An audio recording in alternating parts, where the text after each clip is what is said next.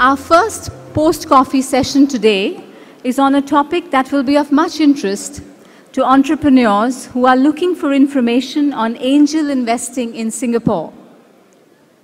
To tell us about this, I'd like to invite on stage now Mr.Koh Hwee, Chairman of Credence Partners Private Limited. Mr. Hwee also serves as Managing Director of GK Go Holdings Limited and Executive Chairman and CEO at Sunningdale Precision Industries Limited.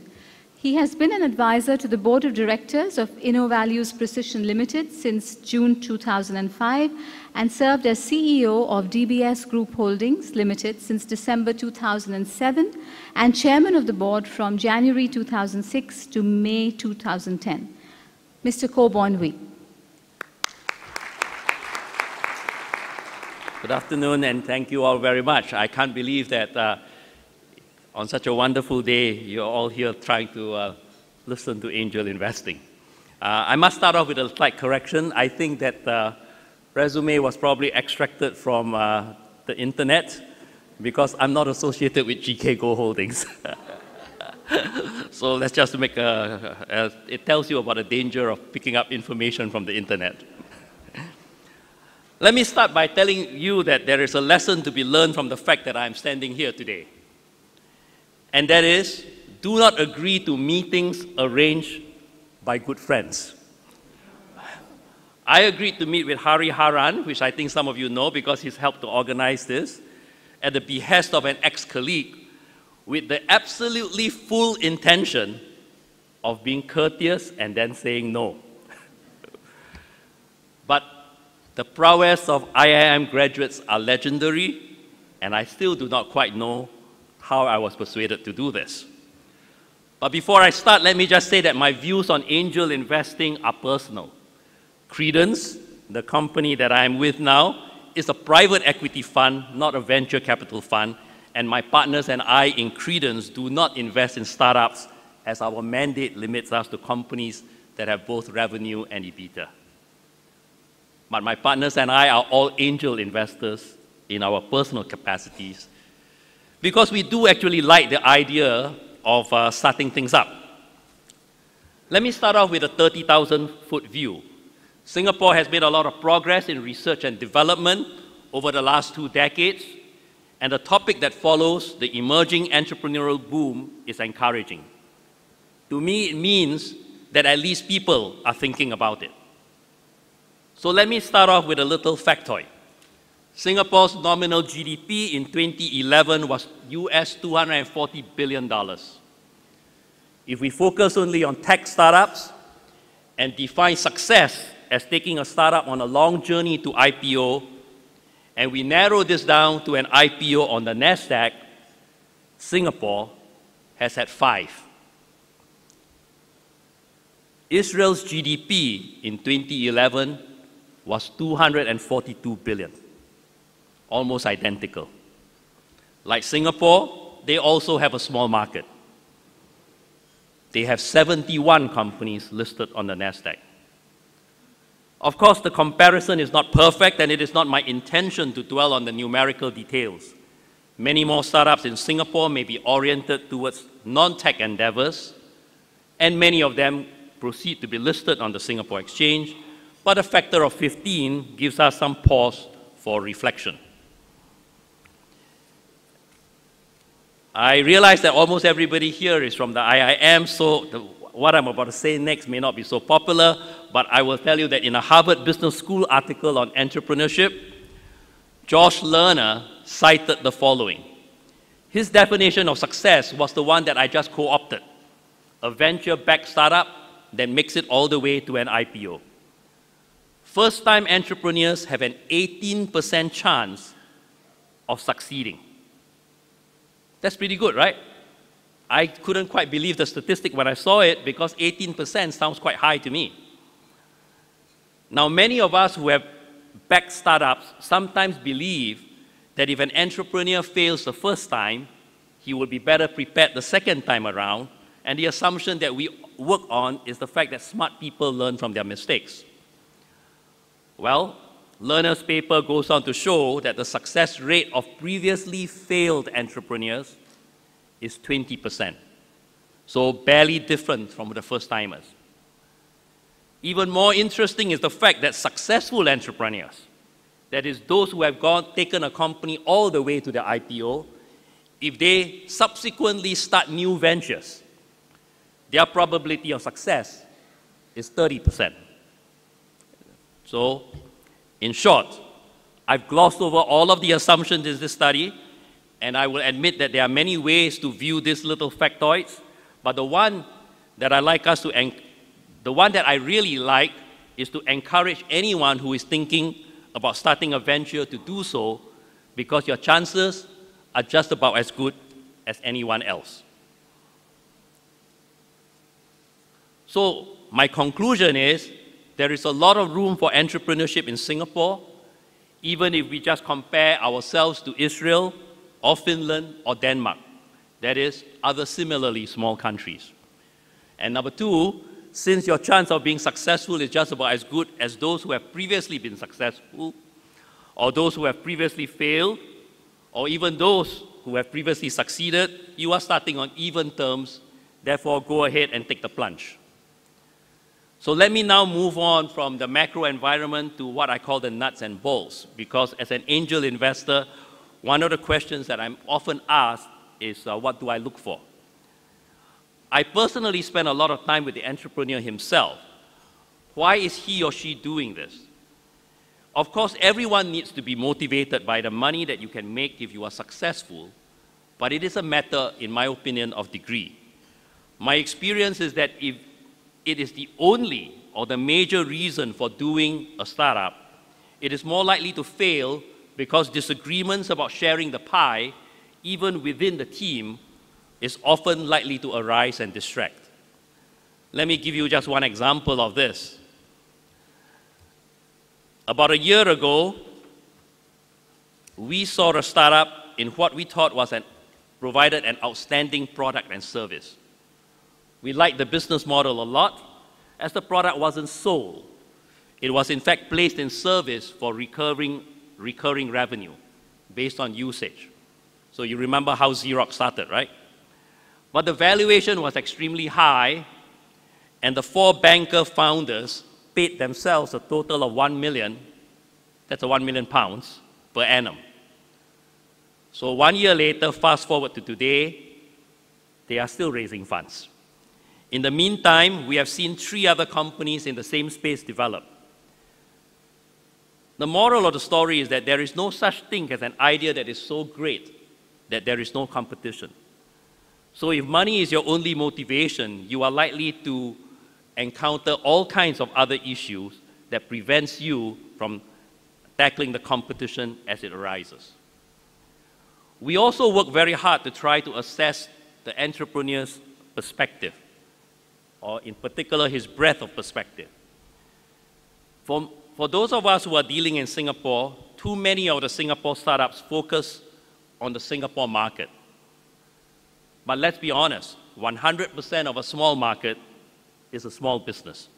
It is not sustainable as an investor-backed venture. It is sustainable only as a sole enterprise or partnership. By now, many of the local entrepreneurs have understand this, and they come up with business plans that show growth all over Asia. But for the plan to be credible, the team that is developed needs to have had Asian experience outside of Singapore. In this context, it is my feeling that entrepreneurs in China and India have a much bigger advantage. You can grow your home market significantly before moving out, and in some cases, you never actually have to leave your home market at all. We also examine significantly whether the entrepreneur has an idea of what it takes to succeed. Very often, too many entrepreneurs focus on the product or the service they want to introduce, and too little on the execution details of what it takes. Very often, the business plan does not address competitors, or if they do, the treatment is far too cursory. They have not thought thoroughly about the team that they have to build to try to make this venture work. one-man shows are very often not investable enterprises. They also sometimes have difficulty articulating how they will build competitive advantage. And by competitive advantage, I do not mean that it is about patents and intellectual property, because sometimes the best competitive advantage is being the first mover or the quickest to scale. Just as important is to understand why and how the entrepreneur picked the business to start. My experience tells me that the deeper the domain expertise of the founder in his selected enterprise, the greater the probability of success. The February 2nd issue of Today, which is a newspaper here in Singapore, tells the story of John Tan, who is the CEO of Asia Capital Reinsurance. Today, the largest reinsurance company in Southeast Asia. What it did not cover was the fact that the venture started with a group of angel investors in 2004. John was very upfront with us at that time. At the end of 12 months, the company would either receive a license to operate, and then it still had to raise even more capital, or we would be out of business and the angel investors will get nothing in return. Yet the process of raising the angel round took less than 2 weeks. It was obvious that he, as the individual founder, had huge domain expertise. The rationale for the business was sound, but that's another story which is too long to go into now. And most importantly, he was able to identify a core group of people who would join if the venture got off the ground. Another good example of what angels look for is a company called Razer. The company is focused on gaming, and I don't mean casinos, okay? It's in computer gaming. And in this audience, I don't have to tell you that in terms of revenue, the gaming business is now larger than the entertainment business. All of Hollywood and Bollywood and all of the movies and TV in the world is today smaller than the computer gaming business. So, in a sense, Razer is in the right business. But nothing would have been achieved except for the fact that the founder, Tan Ming Liang, is passionate about the business. As I said, the money is important, but it's not the only thing he focuses on. He has complete domain expertise. He spends a lot of time playing games, which I suppose now is part of work, and he has an ambition that is global.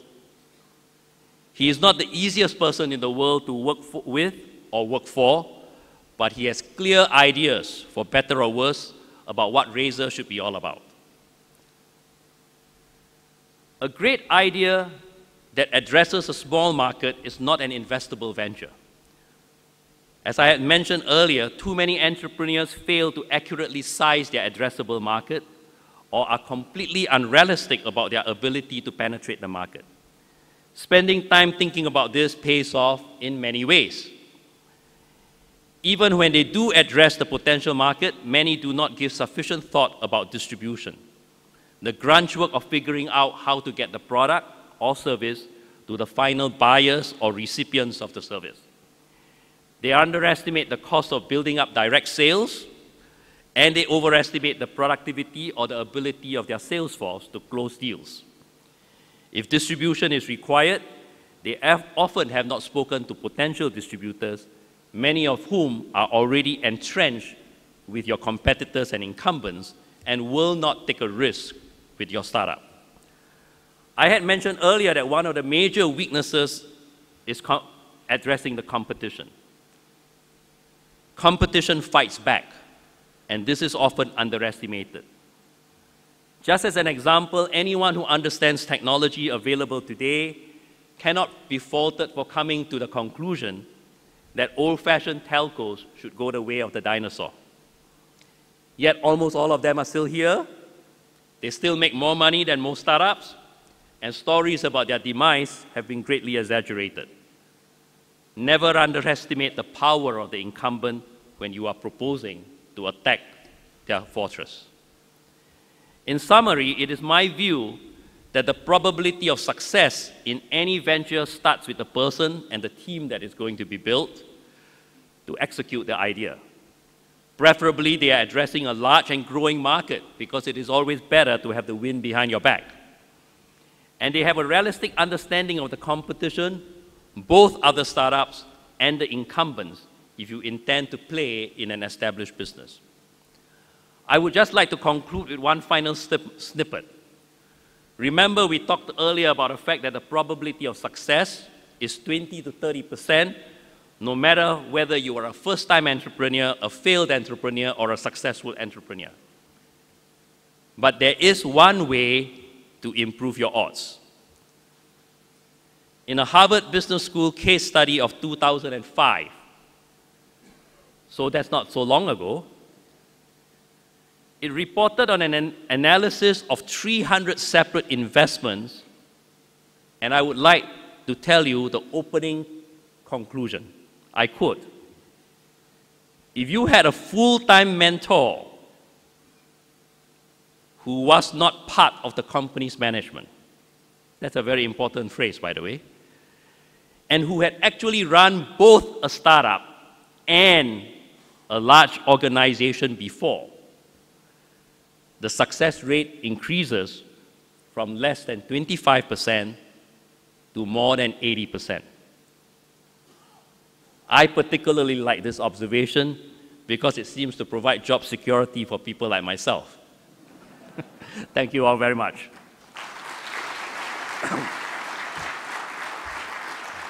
And I apologize for being hoarse because I'm just coming down with a cold. Thank you so much, and thank you also for helping us stick with the schedule. I did request